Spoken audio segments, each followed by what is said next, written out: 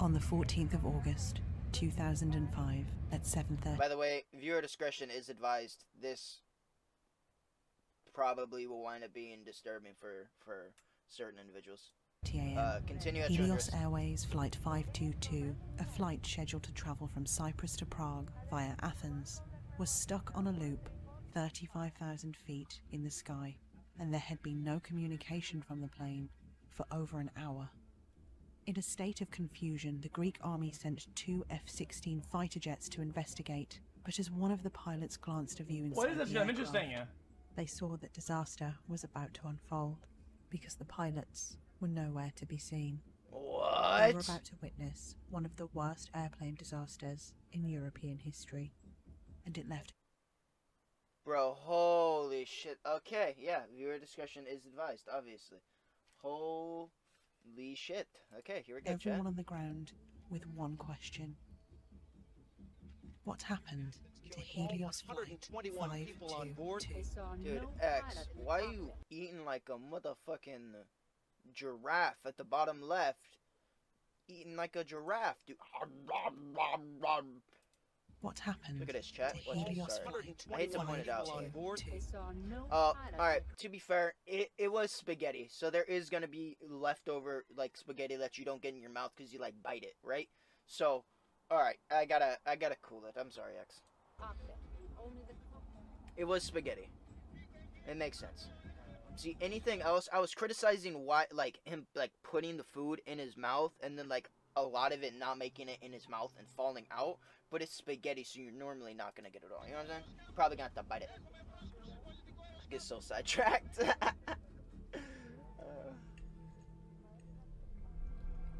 A loud banging noise. Okay, here we go. The story of Helios Flight 522 began at 9 p.m. on Saturday the 13th of August 2005, when a Boeing 737 aircraft, nicknamed Olympia, departed London Heathrow for Larnaca, Cyprus.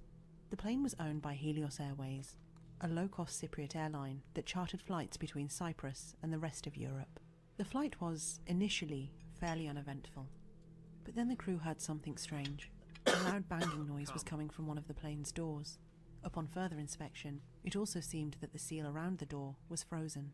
Following procedure, one of the flight's crew members made a note of the incident in the aircraft cabin defect log, and when the plane landed at Larnaca Airport at 1:25 a.m. local time, those notes were passed to the captain for review, who personally spoke to the ground engineer team to ensure a full inspection was carried out. And with that, the crew left, and a full inspection began. The man in charge of the inspection was 44-year-old Alan Irwin, a well-liked and hands-on engineer from the UK who had been hired by Helios Airways on a 6-month contract.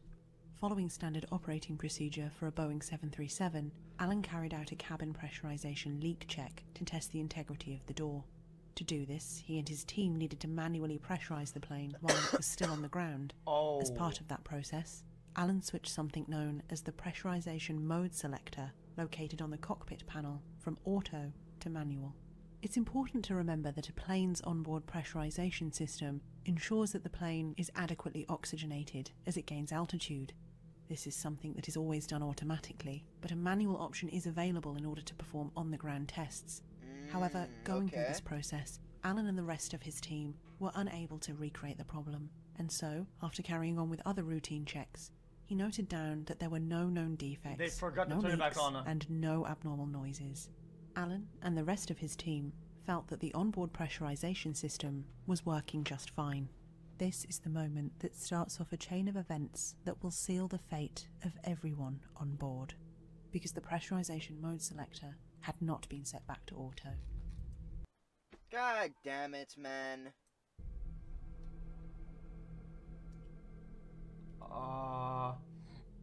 On Sunday the 14th of August. A system this big and this important for a cabin, wouldn't it be like part of like a routine check before takeoff or something like that? I feel like oxygen is like in the top five things you need. Yeah, pretty important.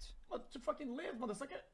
2005 at 3:15 a.m. local time, the aircraft was released for its 6 a.m. flight to be fair, though, they probably just expect, like, that's a thing that probably never gets turned on, and when it does, they just expect it to get turned, like, it never gets turned to manual, and when it does, they just expect motherfuckers to turn it back to auto. You know what I'm saying? So they probably don't check it. Via Athens. Fast forward to 5 a.m. The crew for Flight 522 arrived an hour before departure to complete a standard pre-flight briefing. Which, that's wild that, like, it doesn't automatically switch back or something. Due to Or, like, staff there's sick- not, like, a button, like, wee, going off, like, hey, we don't get fucking oxygen, man. Yes, there had been some difficulty in putting together a full crew.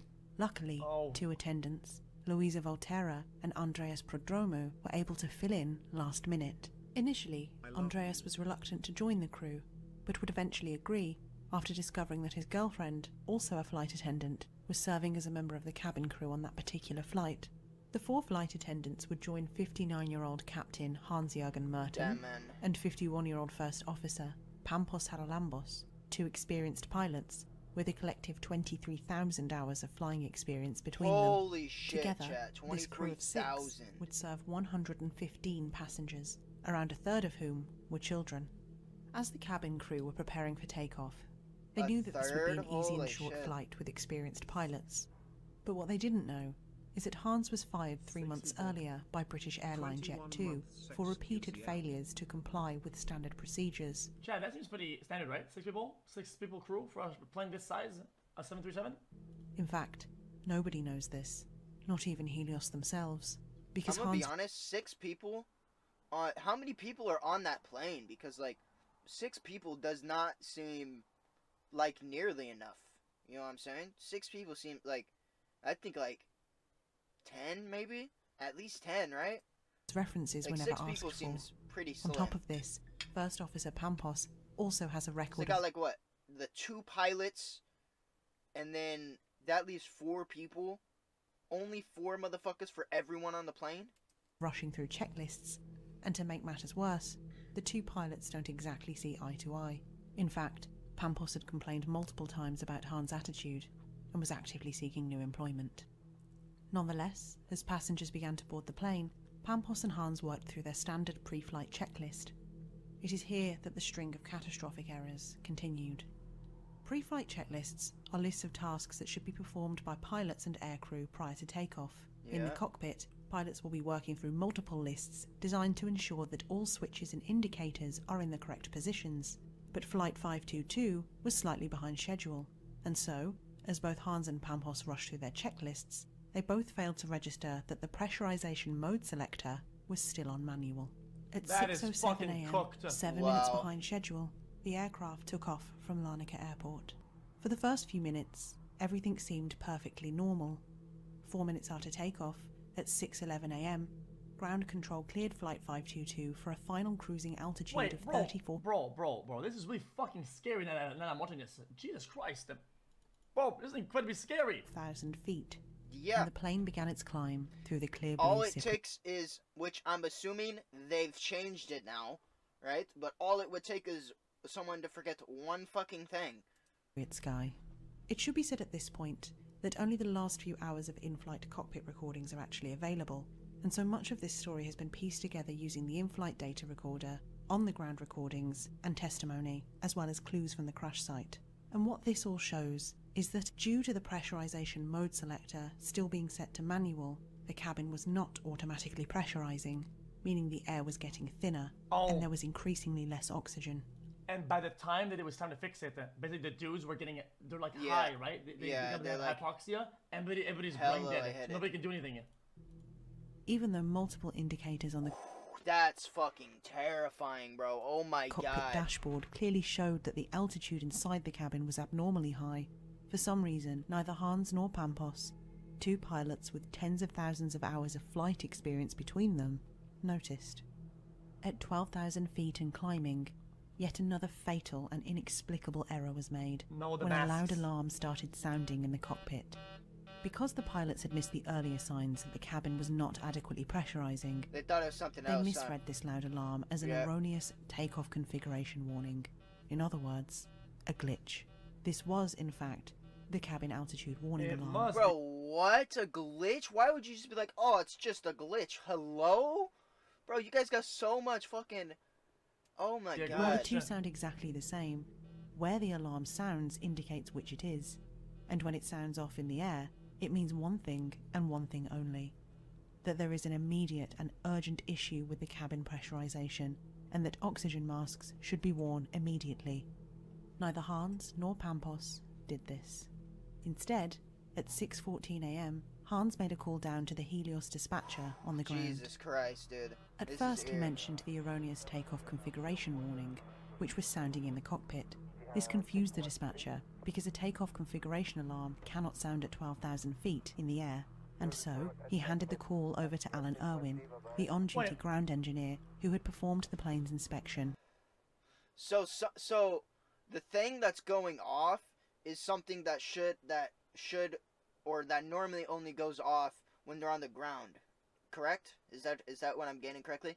And the fact that it was going off in the air made him think that it was a glitch, right?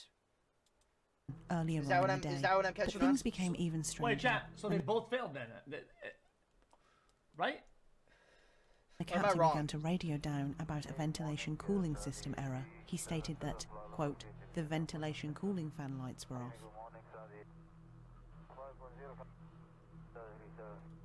Then, moments later, he directly contradicted himself.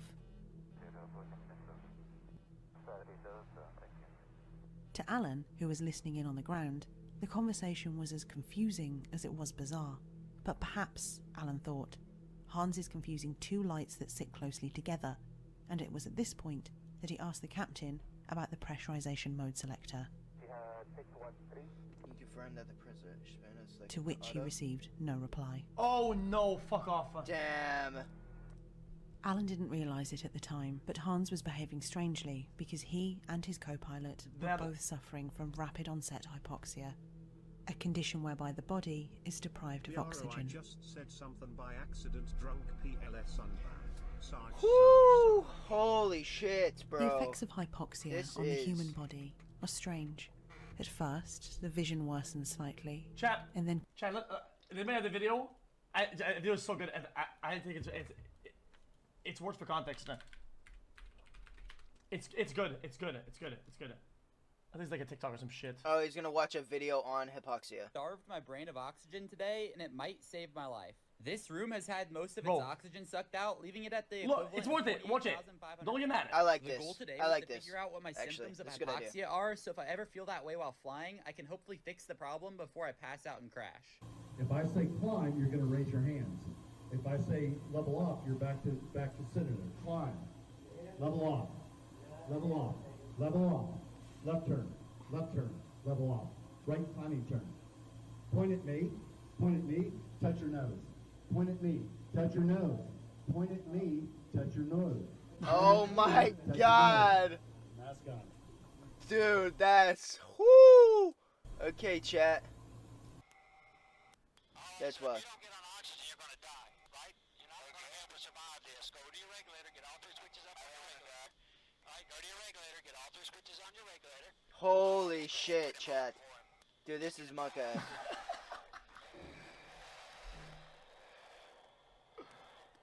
Oh, there's the blocks here? Is that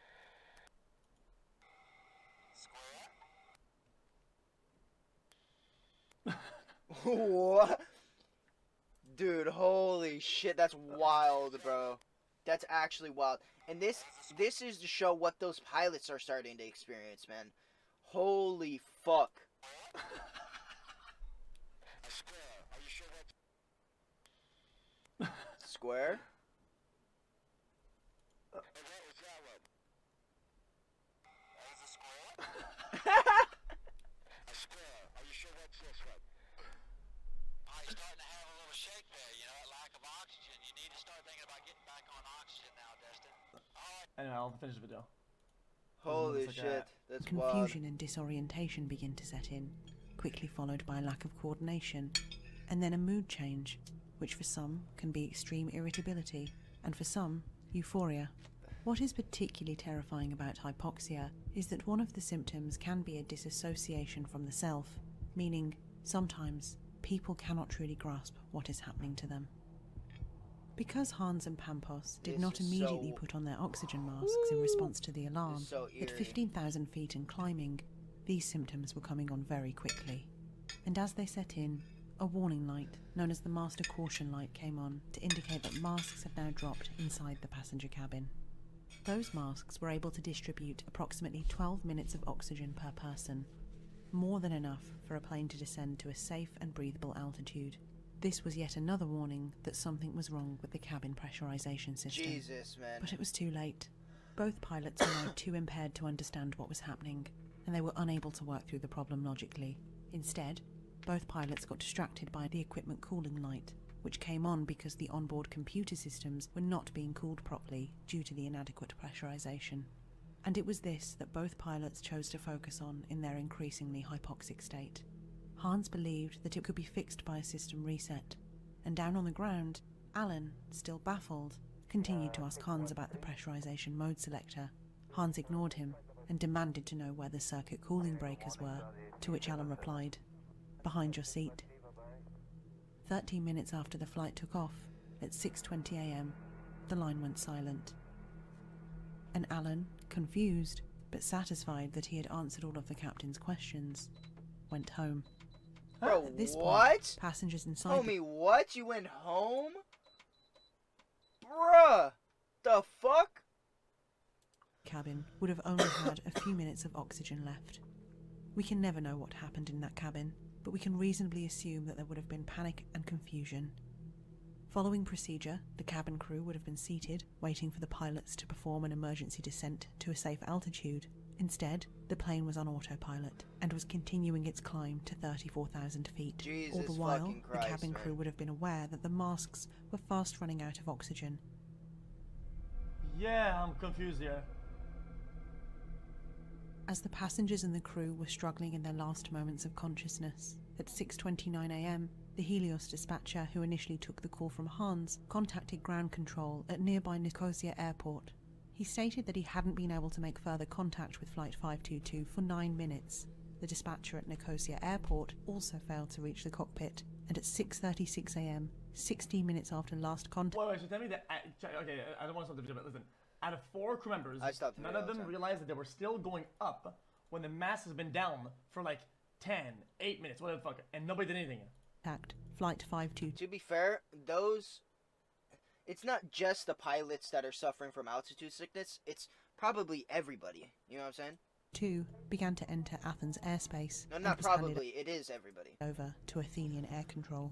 Over the next 40 minutes, the air control centre team at Athens and several boss, planes yeah. in the vicinity They had the mask, attempted no? and failed to make contact. Over 30 calls were made across They did get the mat. Ooh. That is a weird one because, like, they probably had hypoxia a little bit, but they did get the masks. You know what I'm saying? So who knows? We really will multiple never know. frequencies. Let's just keep watching. There was, of course, radio silence.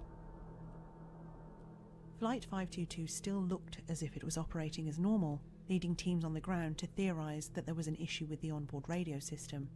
At 7:20 AM, Flight 522 began what looked like a standard approach procedure, but air control watched on in utter astoundment as the plane began to slowly turn back around in the same direction that it came, entering what is known as an automated holding pattern as part of its missed approach procedure over the Greek island of Kea. And it was here that Flight 522 stayed, flying around on a repeated loop. At this point, teams on the ground knew that something was desperately wrong. By 8:23 AM, the emergency level was elevated to alert. The Hellenic Air Force had been contacted and 2 F-16 fighter aircraft were dispatched. Just 9 minutes later, at 8:32 AM, the 2 F-16 pilots described the disaster that was about to unfold What before can they do? everyone's eyes.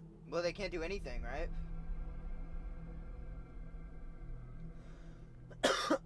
Teams on the ground listened in horror as they were told that first Question: maybe you don't know about this, but listen. If let's say they knew what was going on and it was GG, right? And they were flying above like a very populated area, would they shoot it down at the correct like timing so that people don't on the ground aren't hit by it? Officer Pampos Haralambos was slumped over the control That's a panel, good question. and I Captain don't know. Hans-Jürgen Merton was nowhere to be seen. That's a tough call, man. Later, they would find out that he had passed out, searching for the switch behind his seat. No one was flying that plane. The two F-16 pilots went on to describe how all passengers were sat completely motionless, with their oxygen masks dangling uselessly above them. I saw two So they never even got passengers to on the left mask. side of the aircraft. They were sat motionless in their seats and were wearing oxygen masks on their So they faces. did have it. That's when I saw additional oxygen masks dangling from the passengers' overhead units. Even though the passenger cabin was dark, I could see the shadow of the oxygen hoses and masks against the daylight shining through the windows on the other side of the passenger cabin. Jesus Christ. The bro. emergency level was now set to the The way you highest just possible described as that. rescue teams on the ground attempted to make sense of this horrifying new information. And then, at 8:49 a.m., during the plane's 10th holding pattern, the F-16 pilot observed someone slowly making their way to the cockpit. The person put on a pair of headphones and placed their hand on the controls in front of them. What? But just 1 minute later, the left engine stopped working due to fuel deprivation, and the plane, all of a sudden, Wait, began what? to rapidly descend. The following conversation is recorded between the two F-16 pilots and the rescue teams on the ground.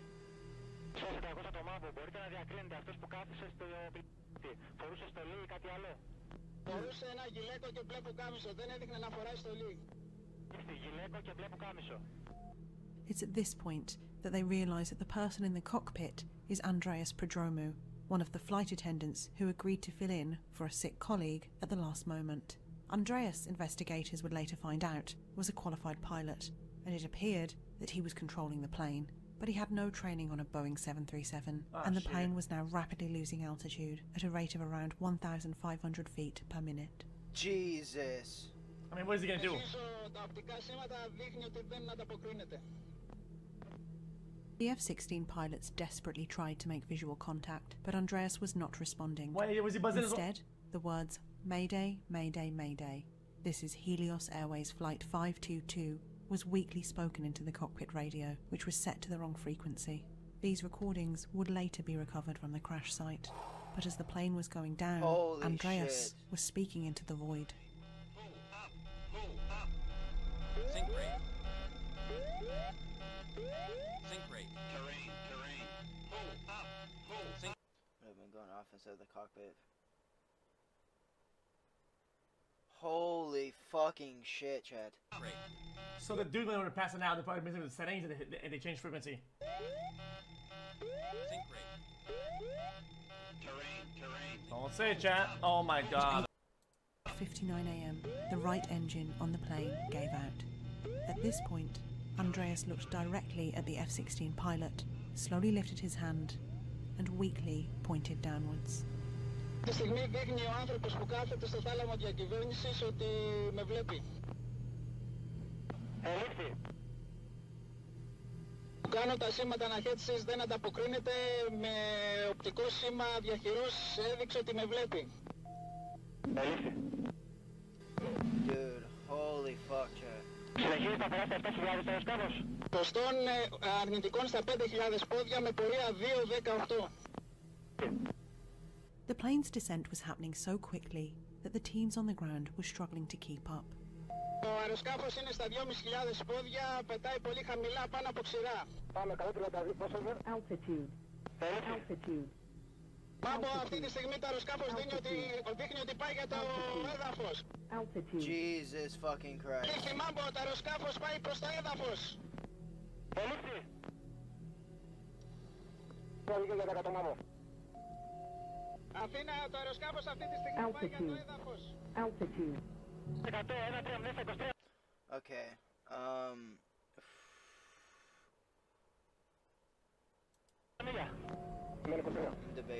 debating if I want to watch this. Altitude. Mayday, Μάμπο, έχουμε πρόσκρουση πολιτικού αεροσκάφους. Έχουμε πρόσκρουση πολιτικού αεροσκάφους. Mayday. Jesus. Ελήφθη. Σας αναφέρω συντεταγμένες, Μάμπο. Αναφέρω συντεταγμένες. Έχει προσκρούσει σε κορφή βονού. Mayday. Ελήφθη, αλλά μένετε συντεταγμένες. Whew.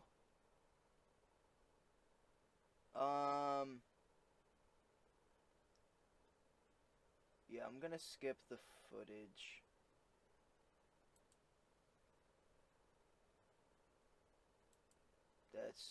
That's Holy shit, man. A 186-page air accident investigation report was written. This report cited multiple failures to recognise the cabin pressurisation issues as they arose on the day, but they also revealed an ineffective and dangerous organisational culture that bent the rules beyond recognition. So it's the motherfucking... Chat, even Wait, with no how did that guy... I want to know how he, like, stayed awake. You know what I'm saying? Or, like, woke up. Like, how does that... on that specific plane, there's nothing you can do to maneuver it or whatever, or like a... In the absence of all but the last hour of the cockpit voice recorder, one question is often asked about Helios Flight 522. Why did the cabin crew not immediately enter the cockpit?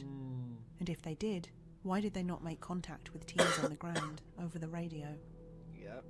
This is especially puzzling considering that they had access to several hours of oxygen, as well Wait, what? as clearly the cockpit access code. Even the report itself states that it is rather puzzling. But perhaps the on-plane oxygen system can give us a clue. Loss of pressure. Because of the way the emergency oxygen system works on a plane, it's likely that the adult passengers would have run out of oxygen first. The crew had access to 4 emergency oxygen cylinders, and we know that 3 of them were used. But how and in what? Wait, they were used or found with their valves in the open position. So they were used. Oh manner my god. is unclear. Wait. Is it possible that some of the cabin crew may have attempted to share their masks with, say, one or several of the flight's younger passengers? If this did happen, this would have created an extremely dangerous situation, because at 34,000 feet, the effects of hypoxia set in at around 30 seconds, making the window for what is referred to as useful consciousness very short indeed. Bro, that's fucking Perhaps, cooked. in order to That's- help You other can't make it, passengers, the crew inadvertently incapacitated themselves. Perhaps this was done in the time that their own masks ran out on their way to the emergency oxygen cylinders. Or perhaps Andreas incapacitated himself, helping his partner. These are of course just theories, because ultimately, we will never know. Wait. So I'm guessing if it's at the back, whatever, they have to Holy make it to the shit. front or like into the cabin and get the oxygen there. They can't make Yeah, they have to get the... Oh my it's god. not possible in that time frame. Yeah, especially if, like, the cart's there. Because the cart can be in the middle, and the cart, like, blocks... It, like, puts a big block in the plane. Helios Right. Airways continued operations until November 2006, but sustained massive losses and eventually went out of business. In 2007, several families of those who died in the crash sued Boeing for €76 million. The lawyer leading the case Wait, what? sued Boeing for €76 million. Okay. The lawyer leading the case highlighted that having the same alarm in place for 2 different types of dysfunction, one relatively minor and the other with potentially devastating consequences, was negligent. That is pretty negligent, let's be real. All parties is, ended up to be settling fair- out of court. So I was right about the alarm that, like, it goes off on the ground, and when it goes off on the ground, it's like kind of like a minor thing that they gotta fix or whatever the fuck. But then when it actually takes off and then it goes off for the anti-whatever, no oxygen thing, then that's whew. And then, That's wild, in man. 2008, 2 sound bites, 4 nice one, dude. Helios officials, Holy including shit. Alan Irwin, were charged with manslaughter, and after a complicated legal battle with the Greek courts, were all eventually found guilty in April 2012. By 2013, however, Alan Irwin had successfully appealed. Other Helios officials were sentenced to 10 years, but were all ultimately able to pay their way out for €79,000. What? This has angered some, who feel that to They this paid day, their way out. justice has not been served. Today, a memorial dedicated to the victims has been built on the crash site. Oh, nice. It stands as a That's- reminder I mean, of the lives lost in this 79,000? unbelievable at least they fucking built something. tragedy. Yeah, money's different in different That's places. nothing.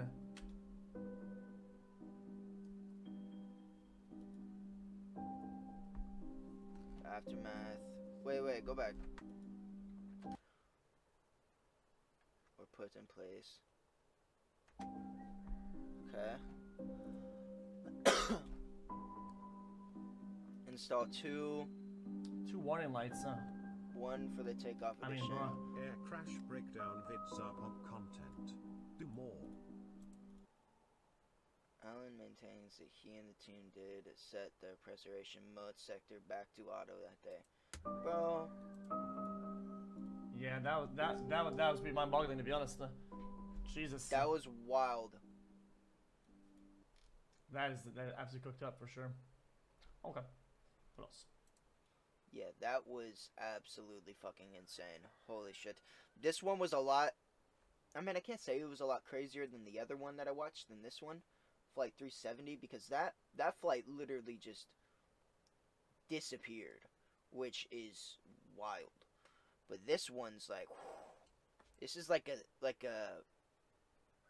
scarier situation that, like, has a way higher probability of happening. You know what I mean?